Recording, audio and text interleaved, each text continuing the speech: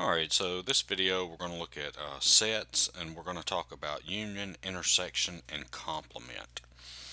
Alright, so let's talk about what each one is. If we're given a set A and a universal set U, the universal set is the set that contains everything. Okay, and the set of all elements of U that do not belong to A is called the complement of set A. And the way we write it is with this A prime here.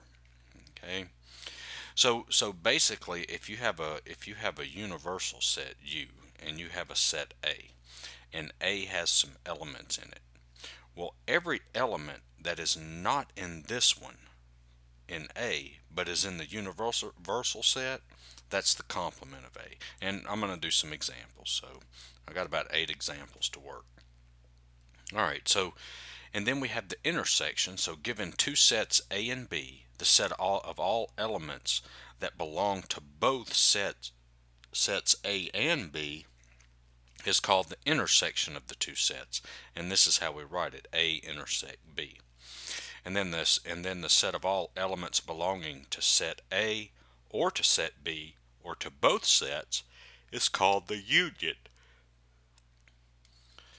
of the two sets, and we write it like this: A union B.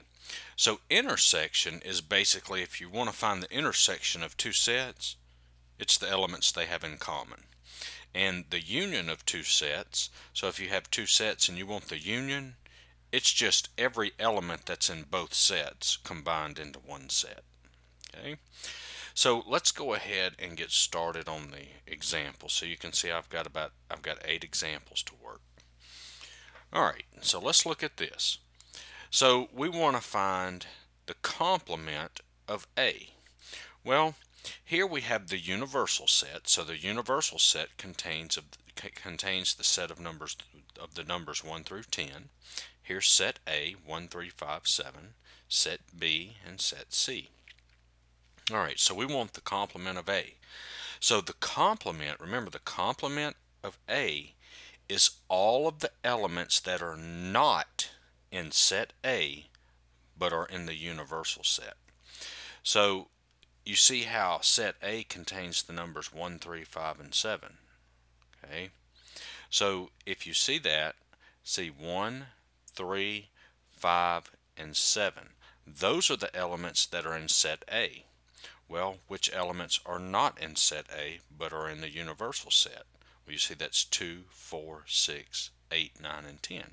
So the complement of A would be 2, 4, 6, 8, 9, and 10. And there's your answer. Okay. All right, so let's look at the next one. The complement of B. Okay, so the complement of B is everything that's in the universal set that's not in set B. So let's see what's in B. So we've got what? 3, 4, 5, 6. So 3, 4, 5, 6, 8, and 10. 8 and 10. Okay, so this would be what? 1, 2, 1, 2, and let's see, 7 and 9. And so that's the complement of B. Okay. All right, now let's look at A intersect B. All right, so A intersect B, we look at sets A and we look at sets B, set A and B. Now we want to know, what do these sets have in common? Well, let's see. Well, B does not have a 1, so we look at the 3. Well, B has a 3, so there's one element that they have in common, 3. Let's see, 5, yep, there's a 5 here and a 5 here. And then 7, well, B doesn't have a 7, so the only elements they have in common is 3 and 5. So this would be 3, 5. All right. And then A union B, well, all that is, let me do this. All right, so A union B, That's all of the elements from sets A and B combined into one set. So we've got a 1, a 3, and see, B has a 3, but we only write it one time. You don't write it twice. Okay, so 1, 3, and then let's see, we got a 4 here, and then a 5, and then let's see, there's a 6. Just try to keep the numbers in order. 6, and then we've got 7, 8, and 10. And so there's A union B. Okay, there's A union B. All right, now let's look at this one. We've got the complement of A intersect B. All right, so let me go ahead. I'm going to erase this so I have some room to work, because we're going to have to do a little more work with these. All right, so I'm going to bring this up just a little bit. All right, so what we want to do here is I need the complement of A and B. Okay, so I need to know what elements does A complement and B have in common. Well, I don't have the complement of A. I know we had it right here, but I erased it. But let's go ahead and write it down. So the complement of A is equal to, so remember that's going to be what? 2, 4, 6, 8, 9, and 10. So there's the complement of A. Make sure I got everything. 1, 3, 5, 7, 1, 3, 5, 7. So, yeah, that looks right. All right. So now I want to know, what does A complement and B have in common? So here's A complement, here's B. Well, let's underline the numbers they have in common. So let's see, they've got a 4 in common. Okay. They've got a 6 in common, and they've got an 8 in common, and they have a 10 in common. And so those are the values they have in common. So this set would be, let's see, that's going to be what? 4, 6, 8, 10. And so there's A complement intersect B. All right. All right. Now let's look at the next one. We've got A intersect B union C. Okay, A intersect B union C. So what we're going to do here is, notice that this is in parentheses. So we need to do this first and then do the intersection with A. Okay, so first I need to find B union C. Okay, so that's all the elements from B and C combined into one set. That's what union means. So we've got a 2, 3, 4, 5, 6, 7, 8, and 10. That's all the elements from both sets combined into one. And yes, they both have a 4, but you only write it once. Don't write it twice. Okay, so there's B union C. So what I want to do is I want to take this set here and intersect it with A. So I need to know, what elements does this set and this set have in common. Okay, so let's see. Well, let's underline what they have in common. That might make it a little easier. So let's see. Well, they both have a 3. They both have a 5. And they both have a 7. Okay, and so that would be the answer here. That would be 3, 5, 7. And there's A intersect B union C. Okay. All right, so let's look at the next one. All right. So we've got A union B intersect C. So once again, we need to do what's in the parentheses first.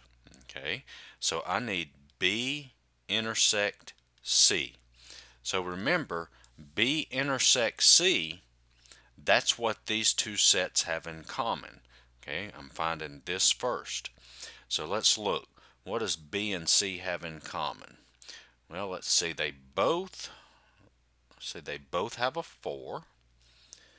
They both have a 6, and they both have an 8.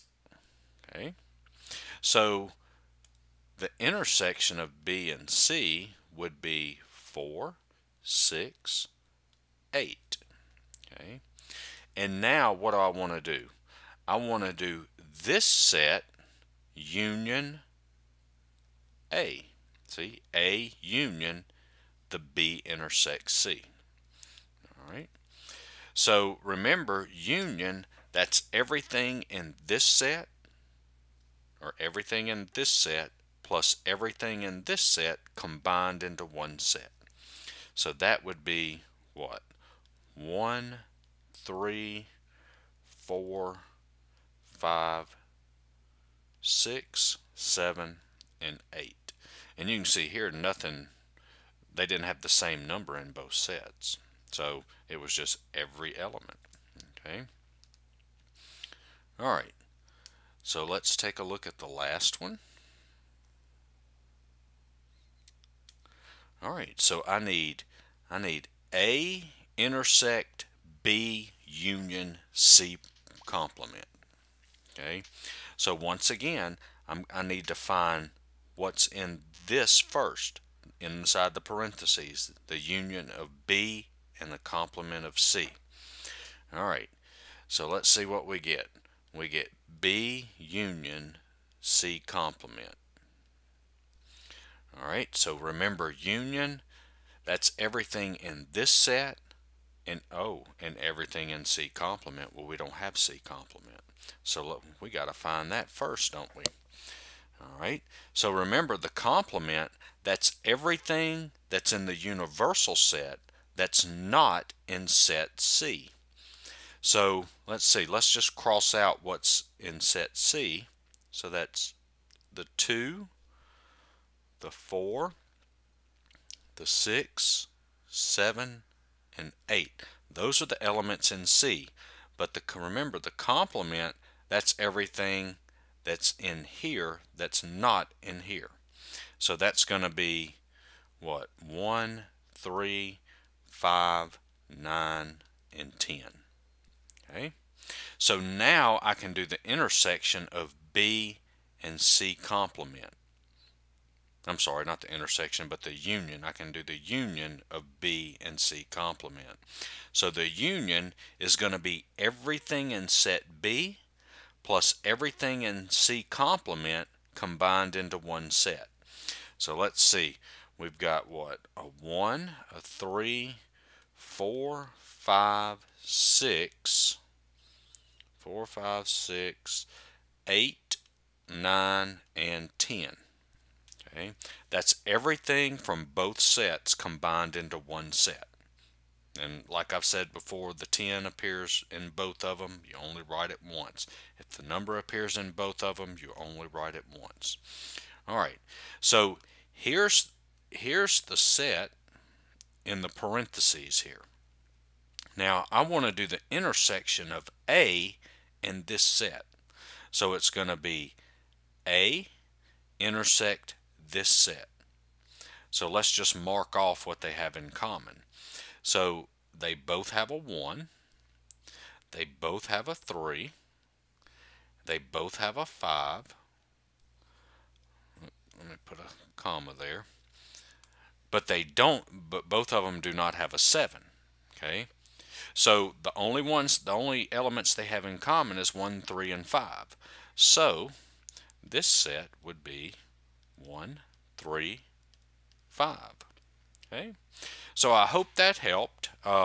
Check out my other videos. Give me a like, share, and subscribe. And thanks for watching.